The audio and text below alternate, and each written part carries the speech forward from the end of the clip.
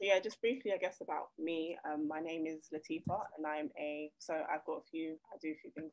So I'm a press officer at a non-profit global media organization called Internews. So they basically provide local journalists and media with financial support and just like physical support to create local media, radio stations, newspapers, and stuff like that. So that's my full-time job. And then on the side, I'm a freelance journalist and a writer, and I've been doing that for just over 5 years now. So I write features, op-ed pieces, interview features, name it, kind of, for a lot of different publications. So I've just put some of my bylines in this slide as well. And like I said, some of you might know me from Create Girl Collective too, which I'll speak about a bit after as well. But yeah, that's just some of the things I do. Cool. So I reckon most people are probably here now. So yeah, you can get started if you want. Okay. Yeah. So like I said, that's pretty much a bit what I do. And some of you might know me from Career Girl Collective as well. So I'll just speak very, very briefly about this, then we'll get into it. So Career Girl Collective, sorry, is a platform I started last year in March. So we come up to our first year anniversary, and I kind of saw the platform as me paying it forward to a lot of the women writers who helped me throughout my career. Because when I was starting out, I was all over the place, and I had so many women writers who reached out to me, who experienced, who helped me, who read through my pictures for me, and gave me really good advice. So I just see this platform as me paying it forward. So yeah, that's so it's like you said, we post job writing tips, resources, job opportunities, pitch call outs, all that kind of stuff. So if you guys want, give us a follow.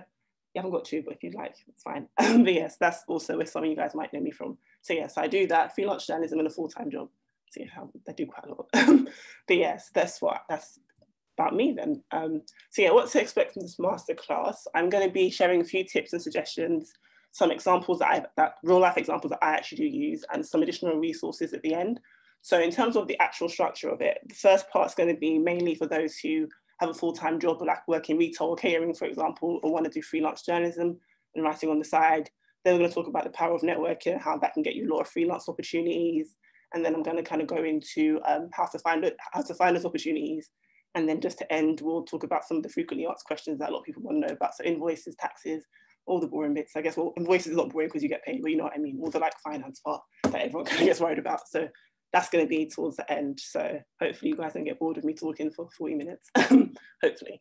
So yeah, I just wanted to pull these stats because I wanted to make it very kind of clear in a stat form that it's very much possible for you to have a full-time job and a side hustle and not overwork yourself. Like, I'm sure that 78% of millennials are not overworked and have no time for social activities and hobbies with their friends. Like, that's not always the case, and it's very much possible to make a lot of money and do it on the side, obviously depending on how much time you can give to it, which we'll talk about later.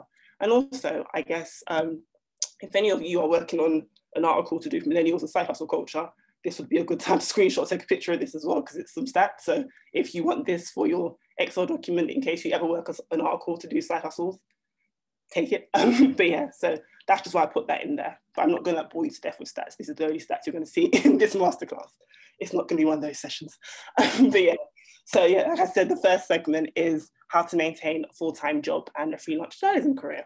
And I purposely put in brackets here and not lose your mind in the process, because a lot of people kind of think, especially my friends, just like, how do you do all this stuff? And like, you still come out for drinks with us, you still go out to eat. And I'm just like, because it's time management. It's literally about managing your time. And then we're going to speak about that a bit later. But one of the things that I think, if like, I know some of you might be thinking about doing this or started doing it already, and I want a bit of a push or some advice on how to elevate your career, which hopefully I've helped to put that stuff in here for you. But one of the things that I think is really great about it is the fact that, and I'm not sure if some of you can agree, and definitely say if you can agree in the chat, but what I love about the freelance journalism aspects of it is that you can write when you want and what you want. There's no sort of, you've got to get these kind of articles, but you've got to get this. You kind of just have that freedom to kind of explore and pitch what you want to pitch and write what you want to write. And that's what I really do love about it, which is why I like kind of doing it alongside my full-time job. So yeah, how to do both and not go crazy. Managing your time is really important. I think before you even venture into think about doing it, it's really important that you master those time management skills. It's really, sorry, my screen is really dark. That's better. I was on really dark. Wow, the difference. But yeah, it's really important to manage your time and master time management skills, because you're going to need to be able to look at your calendar and know when you're busy, when you're free, and you're going to have deadlines, not just 9 to 5 deadlines, but freelance deadlines. So it's really important to get to grips with time management. And I've just put a suggestion here, and I've got a few suggestions here that you don't have to do, but I've just put them in as recommendations. to just spend a week or even just a few days and just really analyze your daily routine and look at like when are you most productive? How much work have you got to complete? What task have you got to do?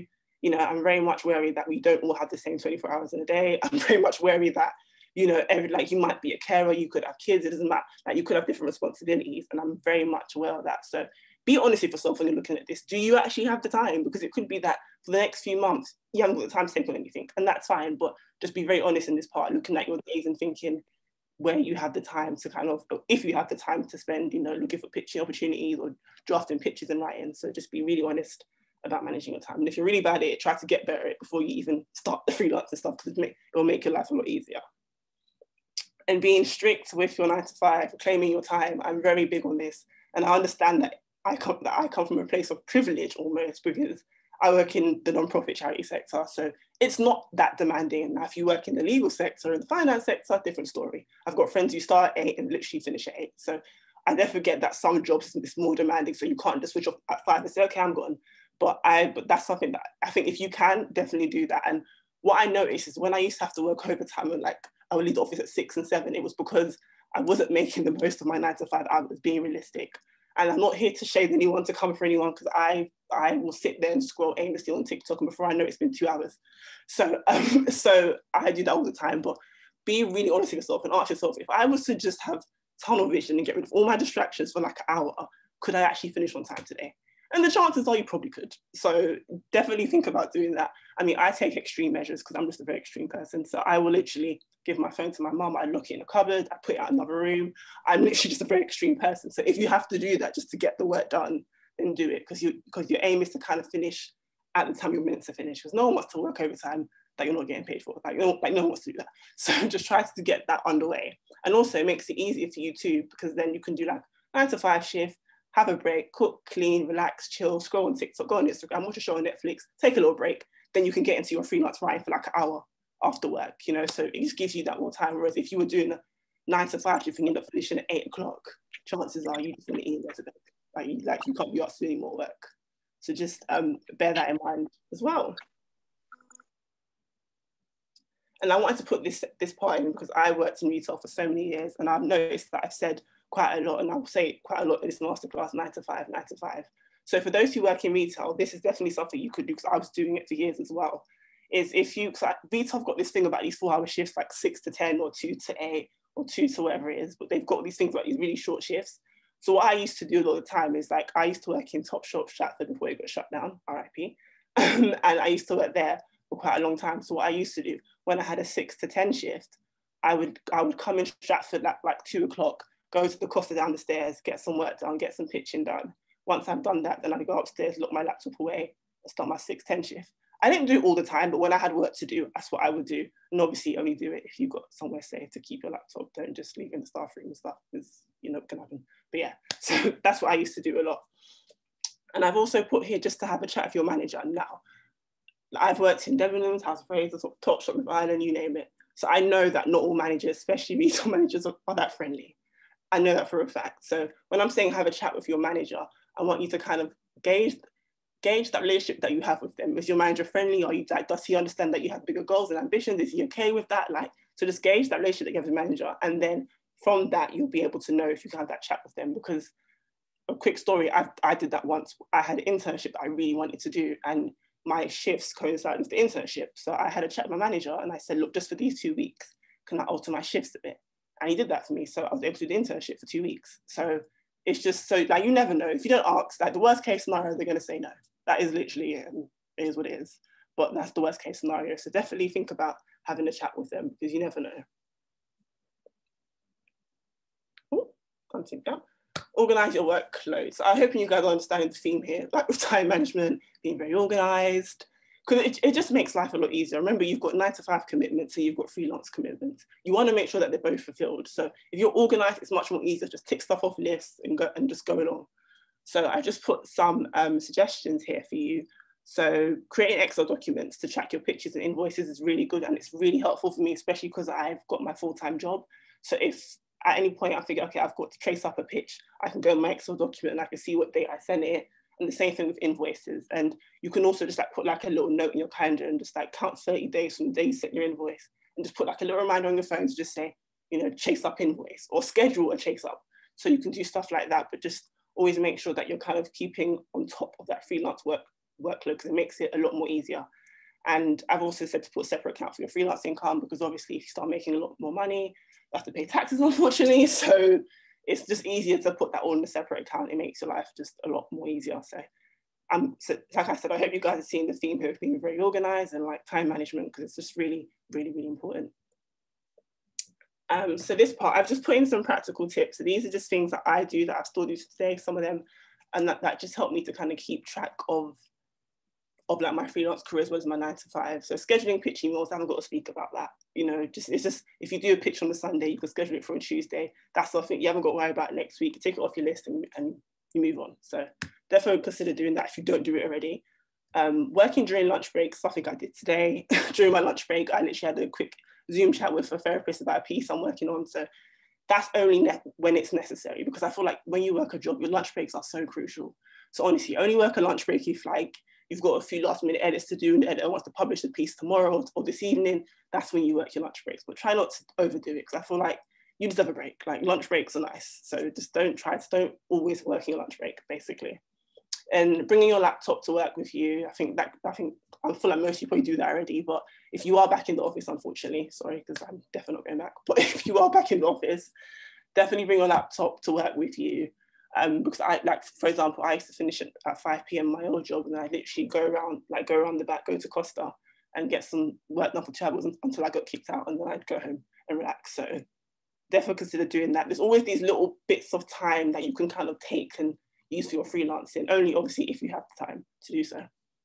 And making note of your busy periods at your 9 to 5 is really important, because I mean, I've done this, I'm guilty of doing this. Sometimes you get lost in the freelancing source and you just forget that, yes, you're freelancing and it's great and you're getting pitches and it's lovely, your portfolio is growing, you love it, but you forget that you have 9 to 5 responsibilities too, and you don't want to get to that point. So it's really important to make notes of those busy periods.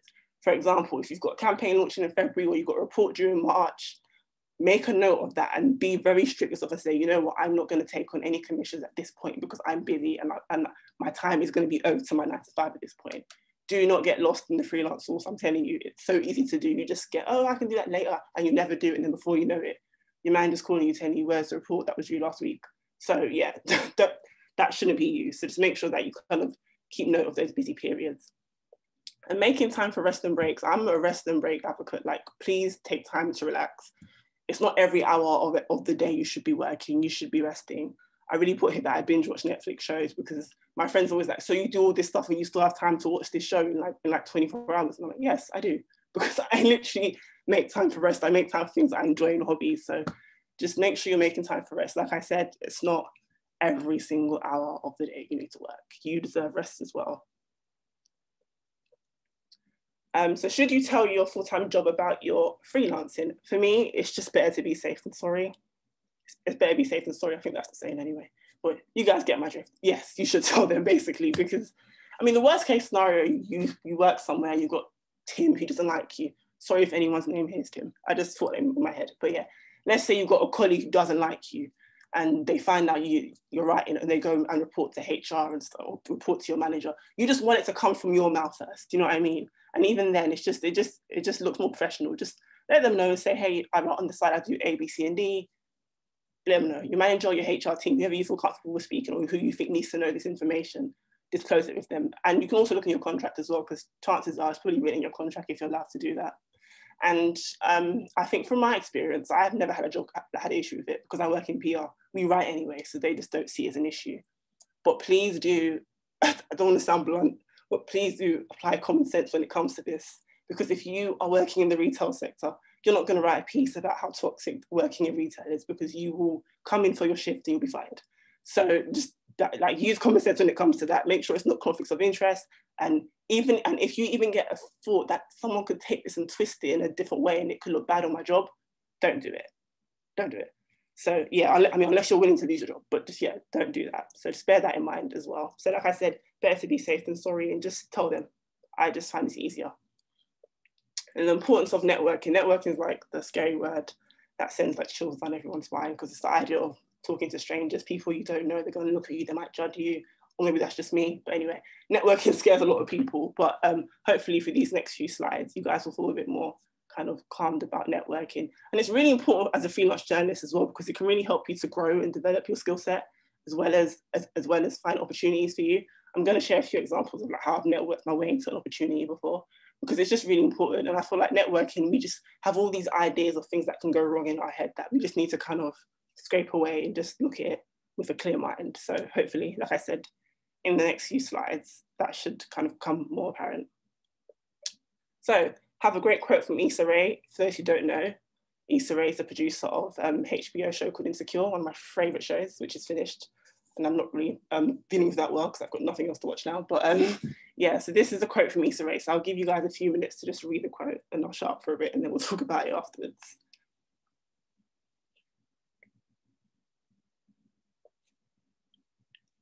So yeah, hopefully you read that quote by now. So I think when you go into networking environments, especially now that networking events are starting to happen more in person now, there's this idea that you always have to network with the editors and the big bosses in the room. And I get why you do that, but it's really important to network across.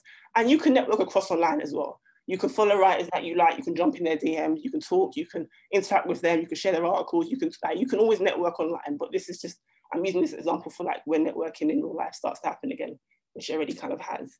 Because I found that when I've networked with people who like I'm literally sitting next to at events, like we've ended up becoming really like good friends in a career sense, should I say. Whereas if like I've got a friend who likes to write about fashion, and ever since we met at an event a few years ago, if I see any pictures about fashion, I send it to her.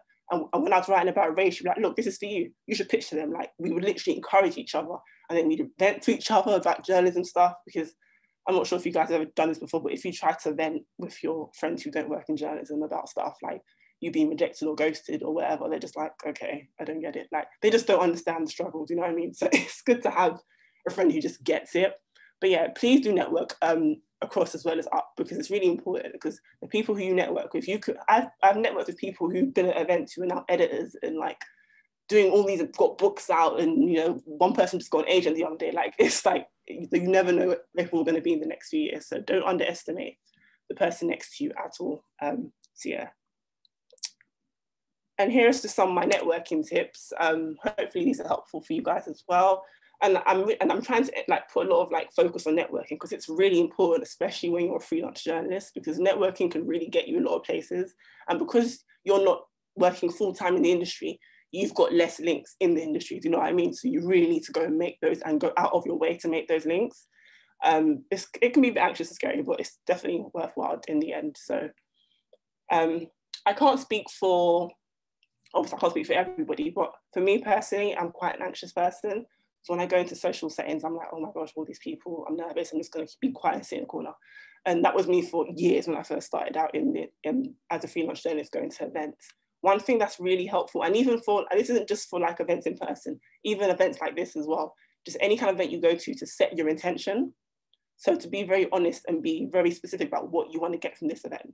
So for example, if you're going to an event with the panelists, and one of the panelists is from Cosmo, and your dream is to like have your article published in Cosmo, your intention for that event would be, I want to speak to the editor of Cosmo and ask her for her email because I'd like to find out more about pitching opportunities or something to that nature. But set that intention for yourself. So when you go into there, you're less panicky. Because what I do find is that the thing that makes me feel anxious about networking events, and I'm not sure you guys can say in the chat if you guys can relate, but sorry, one of the things that really like get me hot and flustered about networking events is that there's this idea like I have no structure, I need structure. So I'm just going in this event and seeing what happens. I need some sort of structure. So the intentions help give me that structure. So I feel a bit at less ease. So I feel like, okay, you know what, I'm going here with an aim and a goal. And what I will say about the intentions is don't be too rigid in your intentions. Like don't just be like, I'm going to go and speak to her and I'm going to go leave. No, like kind of just see where the night flows, see where it carries you and have those conversations. Be open to new opportunities and new conversations. Don't just go speak to the editor and then leave. Because again, that's just networking up. You should network across too. So yeah, bear that in mind. That might be helpful for those who are kind of super anxious at events. And you haven't got to speak to everyone in the room. Being very honest, like it just looks really distasteful when you see someone just running around the room, spending like 2 minutes of everybody trying to catch their Instagrams and Twitter. And it just it looks tacky, it looks distasteful. You're not going to get anything from it because you're speaking to them for like 2 minutes. So there's no real connection, no real conversation happening here. It's pointless. So just, if you're one of those people, just don't do that, because I'm sure if you've done it before, you can tell that it doesn't really get you anywhere, if you're being honest. But just focus on making those great connections and meaningful conversations with people. That's really important. You can go to an event and meet 3 people, and those 3 people can send you job opportunities, they can send you pitch call outs, and you could end up forming a great working relationship with them. So just bear that in mind. It's not everyone you've got to talk to in the room. And following up with speakers is really important as well at events, because I mean, everyone likes a little ego, not stroke of ego, but everyone likes to hear that, you know, oh, I liked your talk, it was really good. And obviously don't just sit there and lie to them, but you know what I mean? Like, find a way to kind of connect with them after the event if something they said really touched you, or it really inspired you, or whatever it is. And if you're wondering how to do that, that's in the next slide. So this is just an example of something that I've done after an event. You can just like drop them a quick email saying, hey, and again, you can screenshot this if you'd like, or you can take a picture of it. You haven't got to, but if you like to, you can. And the last sentence should always be setting your intention. So if you want to have a quick chat with them over Zoom about pitching, if you want a pitch guide, if you want to know what they're interested in, about what they're looking for from writers, if you want to know about internship opportunities, just that will be your intention. But you can just drop them a quick email like this and just say, hey, you know, like I'm interested, like I want to talk more about writing opportunities. So definitely don't miss out on doing that. And I'm going to go back. Yes, I'm going to share a quick example here of when I did that and I bagged myself an internship, which was really lucky, to be honest. So I went to a networking event years ago for editorial assistants, and there were 2 editorial assistants from like women's magazines that I can't remember, and 1 from Nuts magazine. Now, for those of you who are too young to remember, Nuts, I sound really old when I said that, but yeah, Nuts magazine is like a lads mag. So it's like, imagine everything to do with like masculinity and football and like very like stereotypical lads kind of stuff. So PS2s and FIFA and cars and all that kind of stuff. And the cover was like an image of this like glossy woman who was like almost half naked and stuff. So it's not the ideal place you want to intern, let's just be honest, but I was just hungry and any internship would do at that point. So obviously at the event it was all women. So all the women like gravitated to the other 2 women and were talking to them, and they had like crowds around them. And the editorial assistant from Zoom magazine, who was a woman, was just like sitting there with no one to talk to.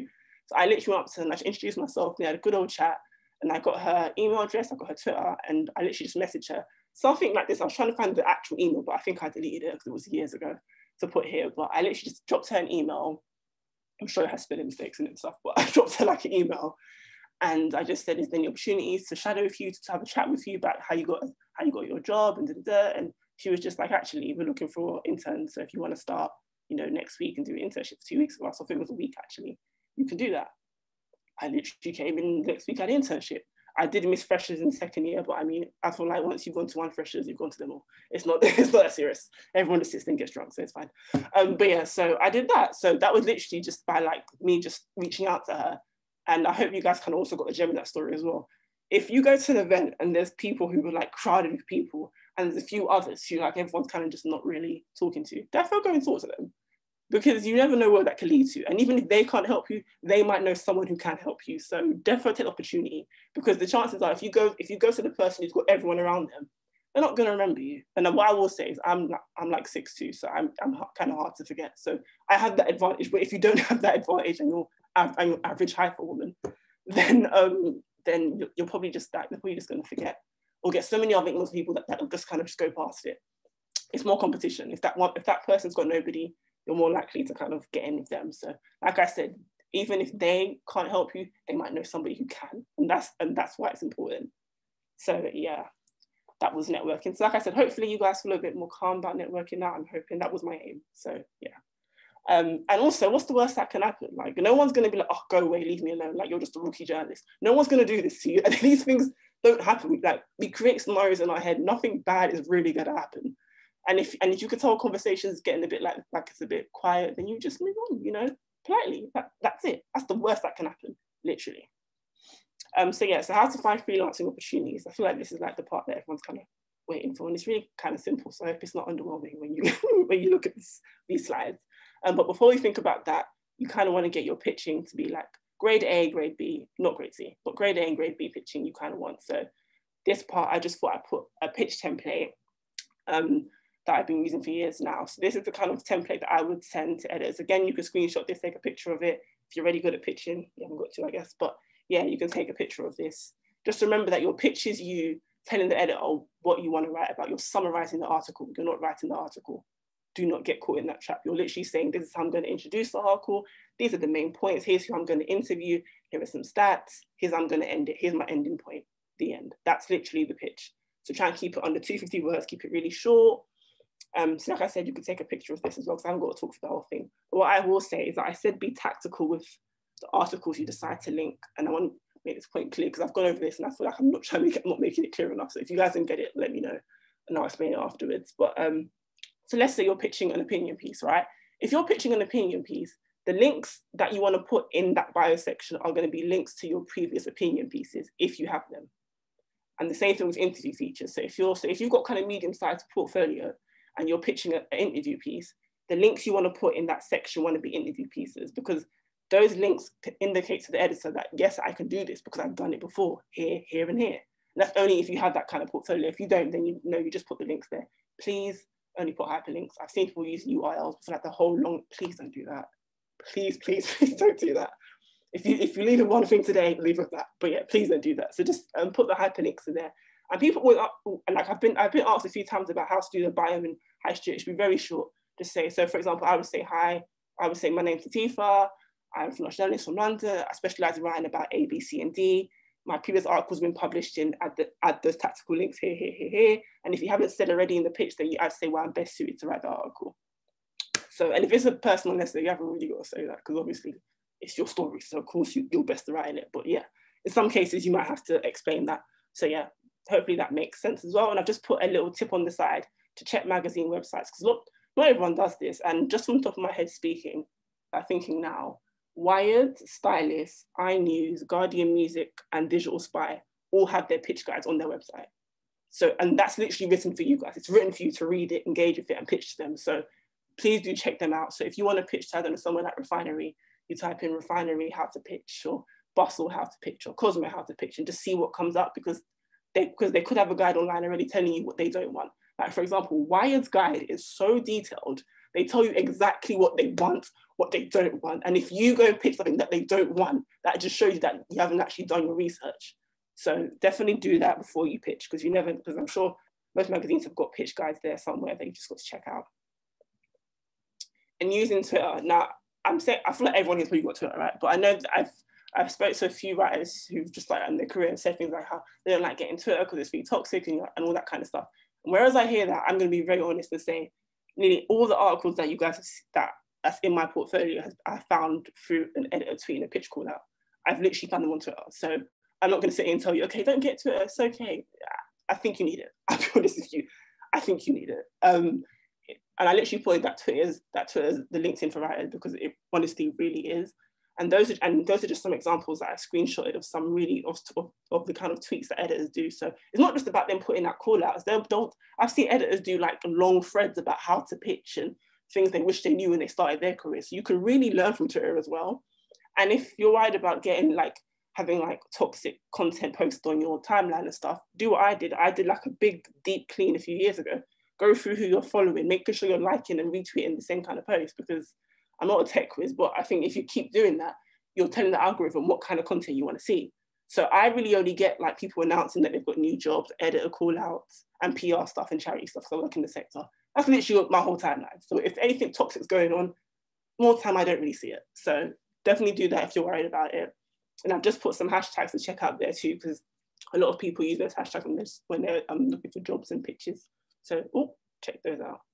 That went quick. Yeah, check those out. And the next one is just to subscribe to newsletters.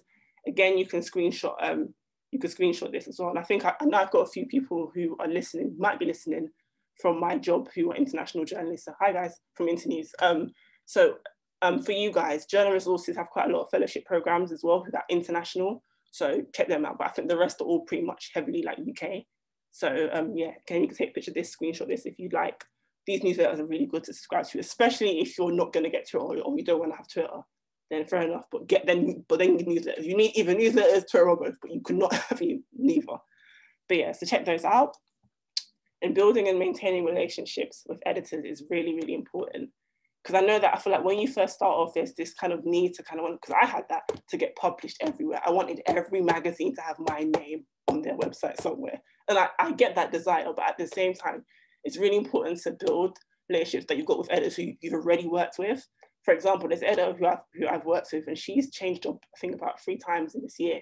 Not this year, 3 times in like the last few years. And everywhere she's gone, I've basically been commissioned by her because I've literally built that relationship with her. So definitely do that, because that can lead to more bylines as well. And yeah, more opportunities as well. So don't focus so much on being published everywhere. Have those great relationships with editors, and when they move, you kind of move with them. That's another opportunity for you somewhere else as well. And I'm not sure if you guys have noticed, but a lot of young editors don't tend to stay in jobs very long. Like it's usually like a year or 2 years and they're off somewhere else. So it's always good to keep them sweet by emails and keep in contact with them. And here's just an example of how you can do that. So the example on the left is if, let's say you've just got an article published by Cosmo, I keep saying Cosmo, by Elle or somewhere like that, and you want to kind of get back in contact with the editor and see if they're looking for any more pictures. That's the email template you can use as well. And then and on the right is one, let's say you, like if you've got like a no from them, or it's not one for us, it's not one for us, you can use this email as well on the right and just say, okay, it's not one for you, but what is one for you? Let me know. And like the last sentence is kind of like help me to help you, basically. So I only send you good pictures. So if you get a rejection, there's like a sweet spot. So if you get like, oh, it's not one for us, in the next 5 to 10 minutes, you got to send this email because they're still on their email. So you want to get them whilst they're there. Don't wait for 3 hours. Do it instantly almost, because they're literally on their email. So you've got more chance of getting a response from them. So definitely try and turn that rejection into a win for you by getting some more information on what they're looking for. And it could be that what you've pitched is great. It's just that it wasn't pitched right, because I've done this before, and I've had an editor get back to me and say, it was a good topic, but the pitch was a bit, and she literally sent me tips on how to pitch. So you never know, if you catch them on the right day and they're just being very giving and nice, they might do that for you. So yeah, just definitely use that as an entry point to try and build a relationship with them. And invoices, I'm going to be really short on this because I think people get really overwhelmed about invoices, and I've never really, actually, let me not lie, when I first started, I was the same. I was like, how do I invoice? What do I do? Who do I send it to?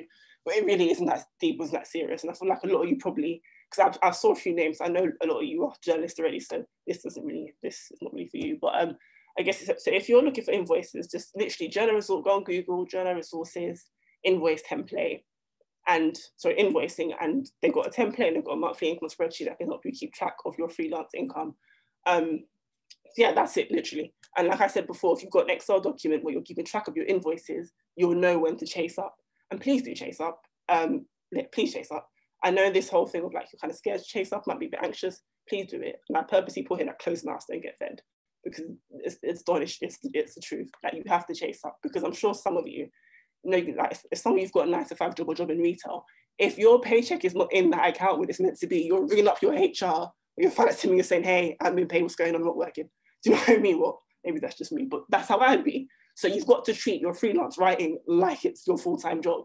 The same way how you call up HR if you don't get paid, the same way you need to email the finance team or email the editor and say, hey, I haven't been paid, can you let me know what's going on with it? Not like that, but you know what I mean? You can just say in a very nice way, 1 or 2 sentences, just let them know, just follow up with them. But don't just wait for them to figure out they haven't paid you, because it could be that someone forgot to put it through. It could be that they got your account number wrong. It could be anything, but just find out. So because you're not writing for free, obviously, so you want to get paid. And Q&A on taxes. Now I checked this recently, so this should still be very accurate, but taxes is something you've got to worry about unless you're making over £1,000 a year. So if you're not making that, I haven't got to worry about that right now. But again, even like at one point, you might be making more than that, and then you've got to pay taxes. And that's where having a separate account works in, because you'll be able to see how much you're making to know when you've got to pay it and if you've got to pay it. So, and if you want more information on that, defo go on HRMC website and also give them a call, because I've done that before. Give them a call and just say, look, I'm confused. What do? I do, and like I'm a freelance journalist, a freelance writer. What forms I've got to fill out, what I've got to do, and they're really, really, really helpful. So do that. Just make sure you're paying taxes, guys, because you don't. That's a whole different masterclass. You don't want to get in trouble. You don't want those problems. And are freelance platforms any good? If anyone could share any experiences of them using things like Upwork and people per hour and Fiverr, that's been really good, then please do, because I'm I'll be honest, I'm yet to meet a writer who's used these platforms and it's been beneficial for them. And I know we see a lot of articles about a lot of freelance journalists and writers who, not journalists, a lot of freelance writers who use these platforms to make a lot of money. I've researched a lot of these stories that I see, because I don't just believe the headline, like I'm sure most of you guys don't hear as well. But what I've realized that a lot of them are writing ebooks. They're writing ebooks, they're writing pamphlets, they're damn near writing dissertations. And because they can turn it over on quite a quick time scale, they get paid quite a lot. So a lot of the writers that people see making thousands in a week, and I make 1,000 a day, and it's because they're literally writing books. It's not journalism writing, it's not blogs, it's not those kind of articles, it's literally that kind of writing. So just bear that in mind. I think if you're maintaining a full-time job in freelancing, I would say just focus on the networking, the pitching. I don't think this is worth your time. I've used Upwork before. I just don't think it's worth your time. And I think the pay is really, I don't think the pay is, that's a fact. The pay really isn't that great. Like I've seen 1,000 word article for £30. And bear in mind that, I see everyone in your face, and bear in mind £30 is, that's not, like, you're not getting the full £30 because you still got to pay them their fee. So you're getting about £15, £13. 1,000 words, £13. Yeah, exactly. So if you want to put the work in for that and try it, then you can. But I think if you're navigating a full-time job as well, or you've got other commitments, I don't think it's worth you. I think you can take the time you're going to use to put into your Upwork profile and put on your social media profile, put into pitching, or put into edit, and put into talk to editors. I don't think it's worth the time. But like I said, if you want to, go ahead. Next. And the downside, so this is just like come to the end of the masterclass now. Hopefully you guys are not tired of me talking. But yeah, the downside to freelancing, I think I'm never going to do like a masterclass or a session about freelance and journalism in my career and not talk about the downside, because like I'm not going to say, oh, it's all going to be great and you'll be sitting in a coffee shop looking mysterious whilst you write your article like Carrie Brash. Like, no, this isn't Sex and the City. It's not going to happen like that. I'm going to be very, very blunt and honest in this section. And my plan, and I'll make it very clear that my agenda is not to put you off it. It's just to make you aware of things that can happen and make sure that you're prepared for them, because I wasn't. So at least I'm trying to paint forward, make sure you guys are aware of these things. And here's are just some of the harsh truths that I've had, that me or some of my friends have had to endure whilst doing freelance work. And not just like freelance journalism, but freelancing and side hustling as a whole. So I had a friend who did freelance work and she works for legal, and she works for a bank. She was like, she had to stop doing it because the hours she didn't have the time. So I'll give you a few seconds to read through these, and yeah, just really get to grips with them, because it could be that some relate to you and some don't. But yeah, so I'll just give a few minutes. Stop talking.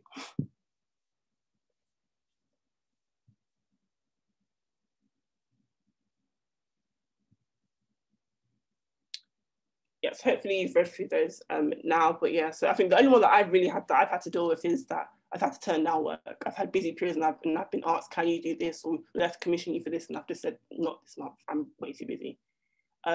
Obviously it sucks, but but yeah, it's something that has to be done, because like I said, your 9-to-5 job is like that pays for your living expenses. So let's not neglect those duties. But yeah, and it could be some of you watching, like I'm listening now, who can relate to all of them. I might say, cutting down overtime, I can't afford that right now.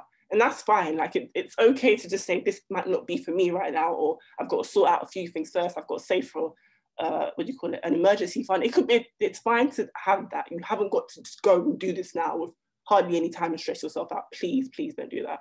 So yeah, just bear in mind some of these harsh truths that could happen if you do decide to do the whole freelancing and full-time job stuff, and freelancing as a whole, to be honest. Rejection and ghosting, oh, I hate this. I wish I had some sort of hack and tip and suggestion to say, if you do this, you won't get ghosted, but I don't. I honestly don't. And I hope you guys got the Migo reference here, but yeah. But yeah, ghosting, I was ghosted 4 to 5 months by an editor who commissioned me. So he commissioned me, I wrote it, and he ghosted. Off, was gone. It was the point where I had to literally DM him on Twitter and ask him what's going on. And it turns out they had like editorial issues and stuff, which I don't think is really an excuse, because you could just message me. But anyway, the piece still got published, I still got paid, so it was a win in the end. So there's no real hack into how to not get ghosted and stuff. What I will say is just, if the emails are not working, DM them, message them, keep stay on their backs. Like, don't just ignore them. Like, keep going until you get a response. Don't do the, I mean, it's up to you, but I wouldn't do the whole, I've seen people do it when they at the editors on their timeline and they start ranting. That's what your journalism friends are for. Like, don't bring that to your profile, because that, even though you're in the right, you are like I get it, you're upset, you're frustrated, and you are in the right to be angry and upset.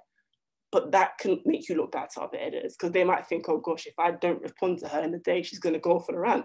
And like I said, this is up to you and your kind of brand. But for me, that's just not part of my brand. So I'll hound you on emails, I'll hound you on DMs, but I'm not going to go and just like publicly at you and do all that, because it's too much. I've got things to do. Oh, sorry, it's too much. But yeah, and rejection. Every writer's been rejected in the pitch. Please, like, don't think it's just you. I'm sure I haven't got to tell half of you guys this already, but yeah, it happens to everyone. There's no hack on how to, again, there's no hack to stop rejection. Everyone's pitch has been rejected. And I think one thing to remind yourself is that editors also have managers too. It could be that they've had a meeting on Monday and they got told, right, you've only got a set amount of commissions for mental health pieces this month. And then you come along on Tuesday, you pitch a fashion and beauty piece.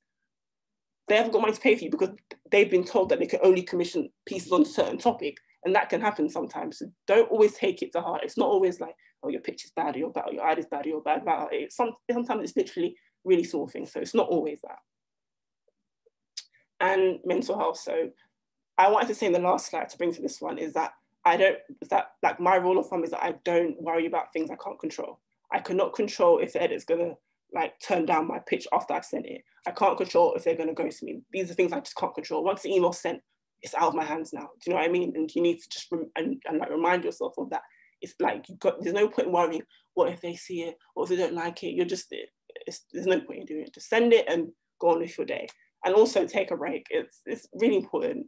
I've said taking breaks about 5 times now, so I'm sure you guys are gathering that I'm a big person about taking your breaks.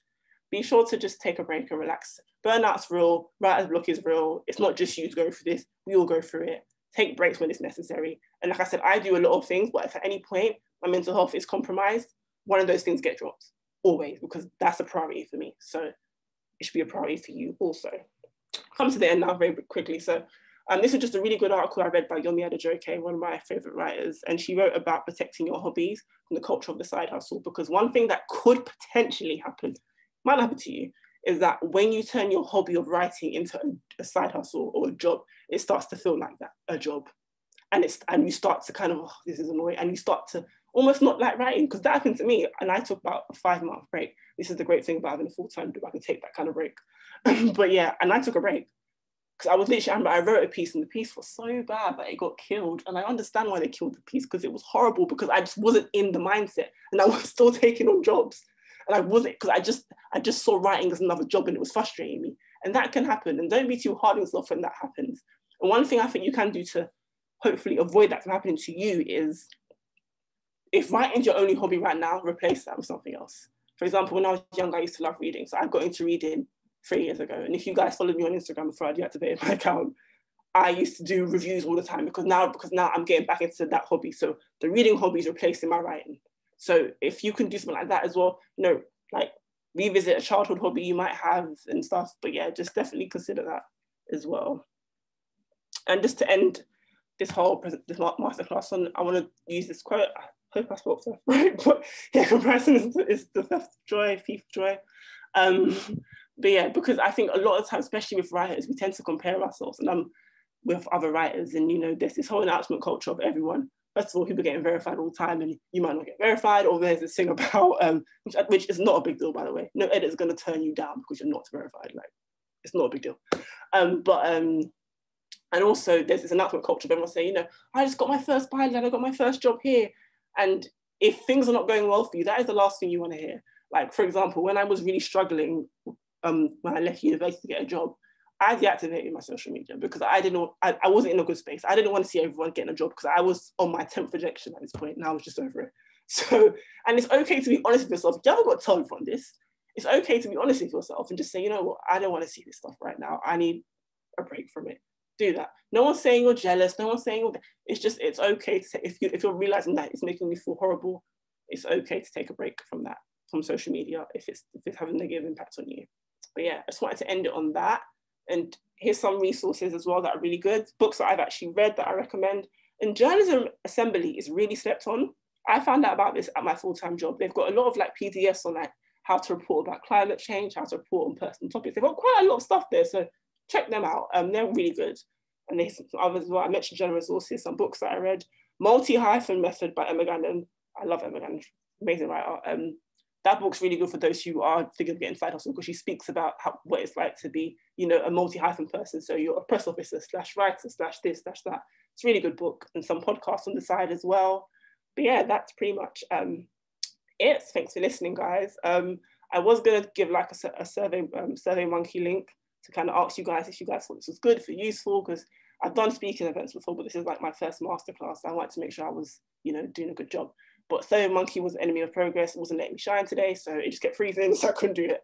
But yeah, please do that, like, DM me or send me an email if you think it was really useful, if there's certain parts you wished I hadn't spoken over, if there's like just the good and the bad, I'm happy with. Just be nice. But yeah, the good and the bad I'm happy with. But yeah, that's pretty much it for me. And just a reminder for everyone, this is being recorded and it will be uploaded in case you want to watch anything back. But yeah, that was super helpful. I feel like you covered all bases. Before I jump into the rest of the questions, I'll give everyone a little bit more time to drop some in the chat. I had a question about how you go about turning down work, because I know for me, if it's kind of a big brand, I'm always a bit reluctant, even though sometimes I know I should be looking after my mental health rather than just being like, oh, I should take this on. I look at my calendar a lot of the time, so my Gmail. So I actually spoke about this on the Freelancer Journalism podcast as well, about saying no. I literally, but I didn't say this as well, but I look at my calendar and I just think, and I say, Latifa, honestly, can you fit this in? And I try to fit it in. And if I'm struggling to fit it in, that means I can't fit it in. And that took me ages. And like I said, this is the great thing about having the full-time job and the side hustle, is that you've got that kind of, that, what's the word? Like, you've got that protection of your job, of your salary. But yeah, I'm one of them people who like to be busy. I do freelance PR, full-time job, writing, anchoring, and the Instagram page. So I'm one of them that being busy, but you just got to make them into a priority. That should be a priority at all times. If you look at your calendar that week and you say, no, there's no time, be on and just say, you know, it's a great opportunity. And what I always do is like, I flag it up with somebody else. So if I've got a friend who writes like me or does the kind of things I do, I just say, hey, look, do you want this job? Or I'll give them your email. So that I feel like it's like, okay, good, I'm paying it forward. So I'm not creating a big burden on them, because I'm saying, look, go to this person, they're free. So yeah, that's what I do. But yeah, it's hard to do. It's hard because I'm one of them people who take on anything at one point. But yeah, now I've learned to be very like, no. Like right now, I'm working on 2 articles this weekend, and I'm just like, no more things this January. I'm done. And no, not doing it. So I feel like that's one for just everyone to remember. You do need to make sure you're looking after your mental health, otherwise you will burn out, and it's not pretty. Just jumping into some of the audience questions. Someone said to watch Harlem. Listen, been there, done that. What do you think I've been watched? I finished that was amazing. So where do you recommend looking for more networking events with writers, journalists, editors? Are there any groups or newsletters? Just before you answer it quickly, I'm going to put on another networking event this year. Keep your eye out. But yeah, do you have any recommendations of where to look? I mean, first of all, definitely go to that event, because I went and one, it was really great. It was like my first networking event in years, like in person. Loved it, it was great. Eventbrite. People sleep on Eventbrite. I was so hungry when I was younger to become a writer. I would literally just type in writing events in London, and I would literally get a list of them. I'd just go through them and I'd say, yeah, I'll go to that one. That one's cheap, that's affordable, that's that, and I would do that. Like I said, follow General Resources, and I know you guys are all following the platform as well. Follow all these platforms because they always post stuff as well. But that's usually how I do it. Just go on Eventbrite or just type on Google networking, writing events in London, see what pops up, and just go for it. That's usually how I do it. Would you ever consider doing your own workshop or event or anything like that?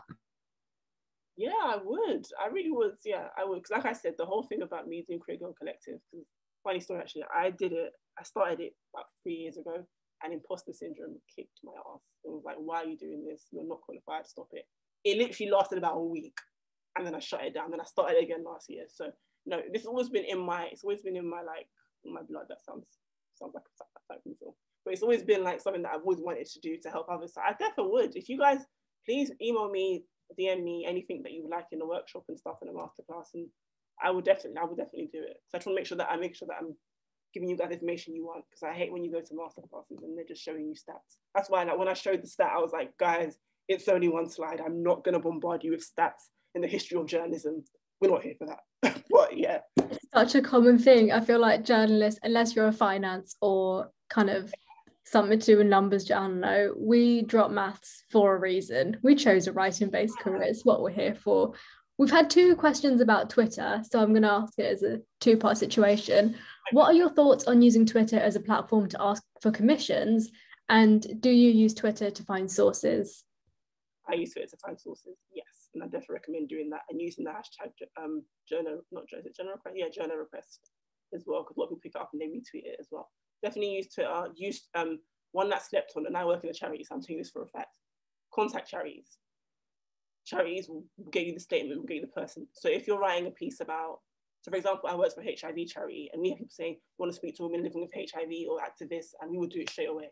So if you want someone who's got lived in health experience or story, contact charities, because they will most definitely give you a quote. But yeah, I use Twitter. Twitter is the best one. Just type in what you want, journal resources. Journal requests, and see what comes up. And it was the first part to that as well. There was a request. Yes. What are your thoughts on using it to ask for any commissions? Because I've seen a couple people just tweet like, "I'm open to commissions for any editors who are following." You know, I've done that before. I didn't get anywhere with it. I'm not too sure, but I mean, I see some people do it, and they've got people like commissions that are saying, DM me now. So it does work. And when I do see other writers do it, I do always retweet it and stuff. But it doesn't work for me, but why not? You know, what's the worst that can happen? The worst that can happen is what happened to me. No one just replies and they just like it and retweet it. Worst case. So yeah, try it. And do you have any recommendations about how to improve your writing and self-confidence to pitch articles? How to improve? See, I think mine just came natural as I got more experience. But how to improve your confidence in writing? Be comfortable with the kind of style and tone that you write. Don't look at other writers and say, I wish I could write like them. Be comfortable with your tone. For years, I used to beat myself up about not being one of the smart writers who use all these big terms and these big words. And then I realized that what makes my writing so unique and so amazing is that I talk to you like, and I'm sure like you guys can tell now, I talk to you like a friend or like a bigger sister. I don't talk to you like, oh yes, and by the way, and I talk to you like I'm your friend, and that's my writing style. So read your articles, really come to grips with your kind of style and admire that. That's your unique selling point. Don't compare yourself to other writers. You've got your own style, and yeah, just live in it, and if it takes a bit of delusion to just say, yeah, I'm a great writer and I'm amazing, do that. You know, works. Fake it till you make it. So yeah, definitely hope that helps. That is such great advice, because I've had the same thing. You know, I don't use a lot of big words, but I think it's also worth remembering some people are great writers and some people just throw a load of buzzwords into their articles. Just because someone is using words with 5 or more syllables, it doesn't automatically make them a good writer. You know, you don't need to be using a thesaurus on every other word. Yeah, because I've read some articles and I didn't know what the hell they were saying. I've gone to research and I thought, oh, that doesn't make any sense. Yeah, I think part of being a good writer is being able to write concisely as well and in a way that people can actually understand. And I think also, just a quick task, I just thought about this now. Write down what you want your readers to get from your writing. Set your own definition level of success. If you want your writers to understand what you write, to laugh for what you write, to relate to it, set your goals for it. And if when you post your article, publish it, if you get someone saying, oh, this is relatable, I find this funny, you win. You're a great writer because you're a great writer on your terms. That's what you wanted to do. You've done it. That's a really nice idea. Last, I think, actually, we probably have time for more questions. How do you come up with story ideas for pitches? Is it brainstorming? Is it just you have an idea at 3 a.m., write it down, pitch in the morning? I'll have an idea randomly. I'll be looking at something and I'll just go, oh, yeah, and I'll write it down. Or if I'm actively looking for ideas, I'll like look at news. I'll like read like some of the headlines that's coming up, and I'll say, okay, what's missing from this story? What perspective have we got from this story? And then I'll say, okay, I can pitch that, and I do stuff like that. So yeah, but a lot of the time I'm just clearly doing something random, like, oh, that'd be a good idea, and I just write it down, and I try to work on it from there.